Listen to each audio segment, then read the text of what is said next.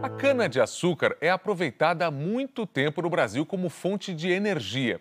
Os destaques são o etanol e o bagaço da cana, que é queimado para gerar eletricidade. Hoje você vai conhecer uma novidade. É a geração de energia a partir da vinhaça e da torta de filtro, dois subprodutos dos canaviais. Veja na reportagem da Bruna Marim e do Francisco Maffezoli Júnior. O planeta precisa respirar. E não é de hoje. Também não é de hoje a busca para gerar cada vez mais energia limpa. Completa, por favor.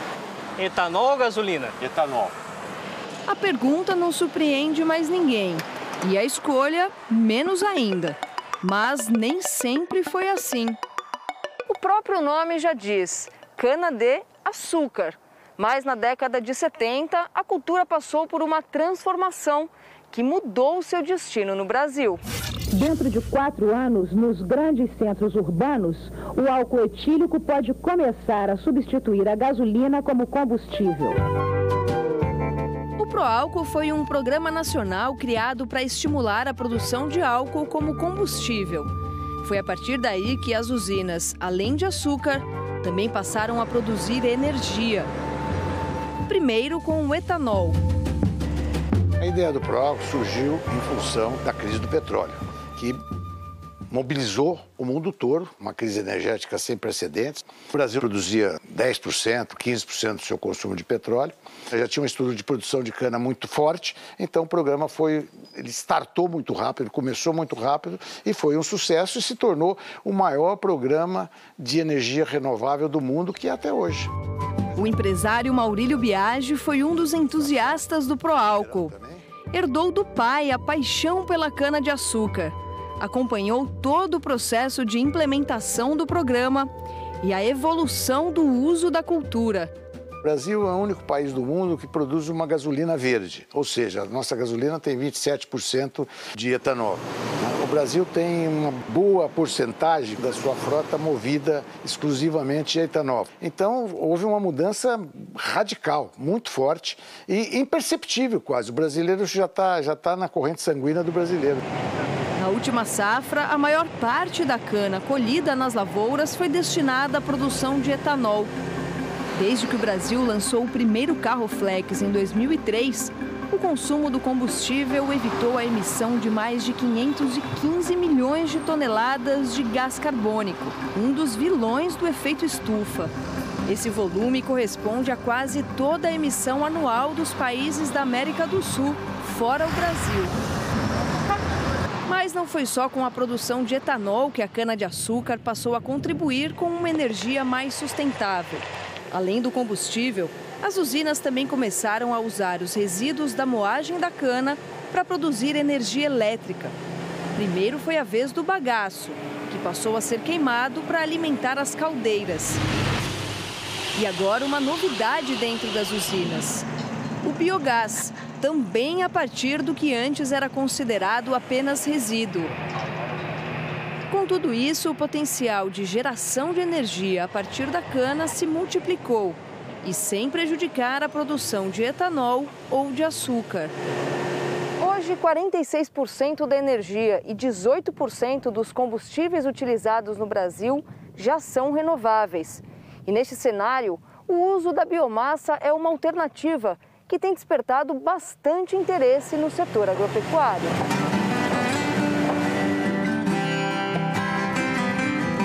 Estamos em Guariba, região nordeste de São Paulo. O Thales é diretor agroindustrial dessa usina que processa mais de 5 milhões de toneladas de cana por ano.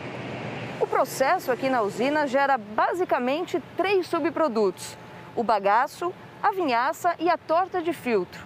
Todos eles já eram reaproveitados de alguma forma, mas a vinhaça e a torta de filtro, que antes eram usadas apenas como fertilizantes, agora também se transformam em energia elétrica.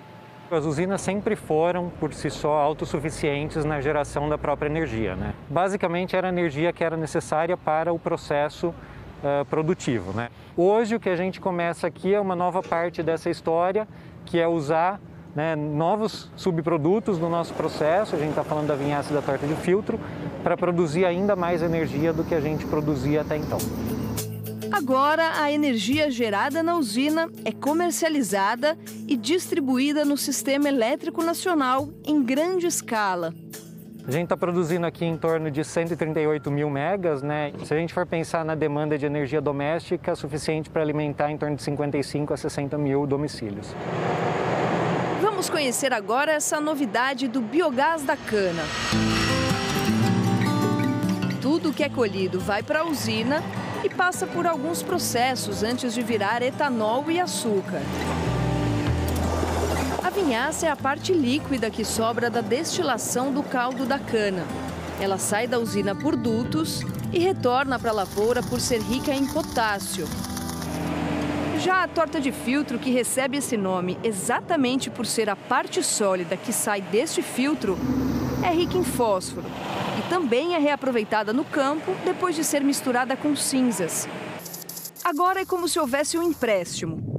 Antes de ir para a lavoura, elas vão passar pela unidade de biogás da usina. Nos biodigestores, parte da matéria orgânica presente na torta e na vinhaça é transformada em biogás pela ação de bactérias. O gás metano que é produzido vai para a superfície dos biodigestores e é levado por dutos até os motogeradores, onde o biogás será queimado para gerar energia elétrica. A queima emite gás carbônico, mas evita que o metano, que é muito mais prejudicial para o meio ambiente, vá para a atmosfera.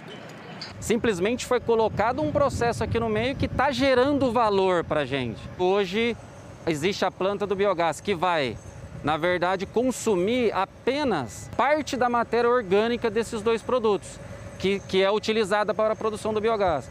O restante, os minerais, continuam sendo utilizados como fertilizantes lá na agrícola. Aí tem também... O João é o responsável pela unidade de biogás da usina. Ele explica que a vantagem de fazer a codigestão utilizando matéria orgânica dos dois insumos é que vai ser possível produzir energia por mais tempo. A torta de filtro, ela é um produto estratégico para nós porque a gente consegue armazenar, então é aí onde eu consigo produzir o ano inteiro energia elétrica pela torta de filtro. E a vinhaça, o volume é maior, porém eu não armazeno, eu utilizo ela durante o período de safra. E essa planta, ela deixa de ser sazonal e trabalha os 365 dias por ano. Viemos até a USP de São Carlos para conversar com o professor Marcelo Zayati, que estuda os processos de biodigestão industrial há 20 anos.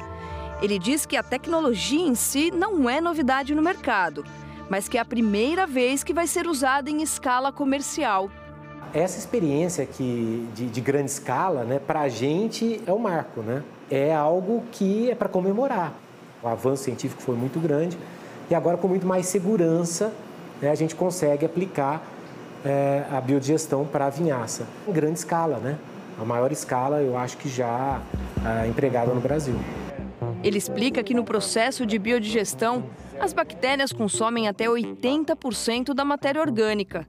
Isso faz com que diminua o cheiro forte, característico da vinhaça, e a acidez que ela passa para o solo. Nós vamos causar um bem muito grande para o ambiente. Nós vamos mitigar o impacto ambiental e, de quebra, gerar energia. Por isso que é um processo que todo mundo ganha.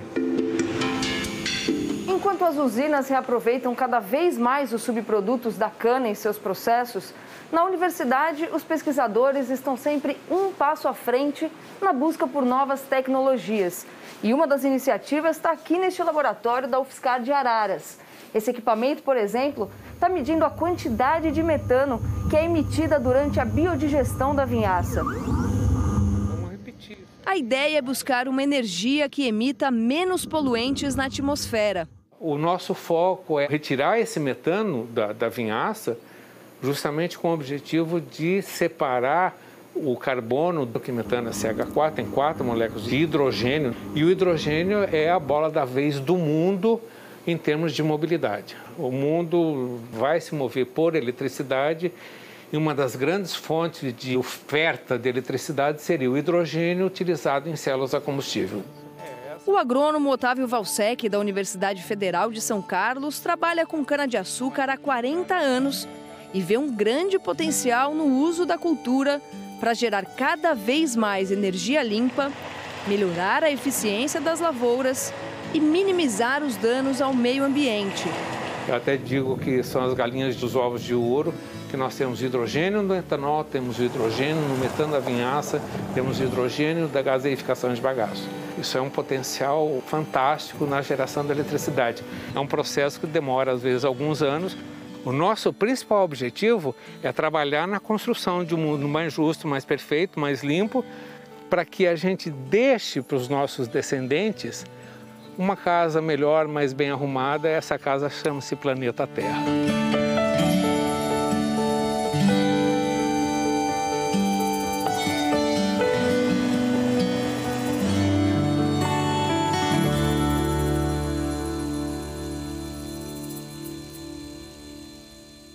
O investimento em novas fontes sustentáveis de energia limpa é importante também para reduzir a dependência do Brasil das hidrelétricas, o que diminui o risco de crises como a que enfrentamos hoje.